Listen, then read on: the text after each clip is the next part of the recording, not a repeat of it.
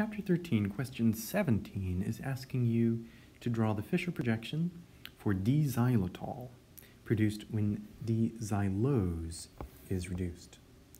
Now, one thing that's going to help us is just seeing this OL there. That's the suffix for an alcohol.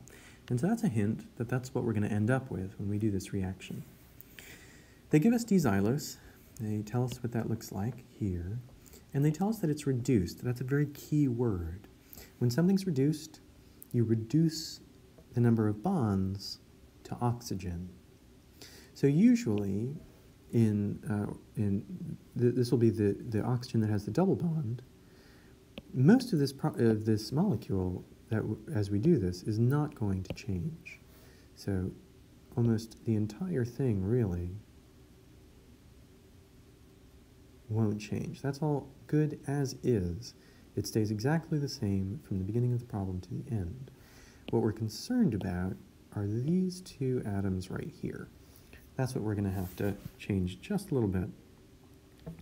So when you reduce, you remove the bonds to oxygen and you replace them with bonds to hydrogen.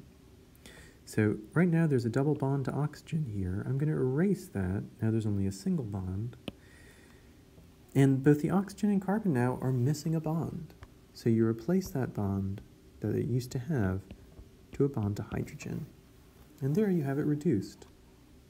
You started with an aldehyde, carbon double bonded to oxygen, single bonded to hydrogen, and you end up with an alcohol here.